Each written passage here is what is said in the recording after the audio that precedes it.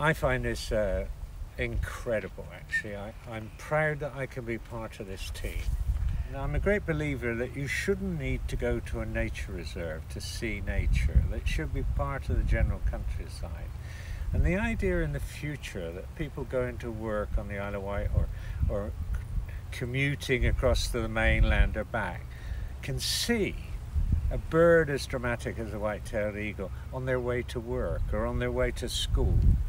I remember when I was a boy going under Culver Cliff and looking up and thinking, I wonder if they'll ever nest there again.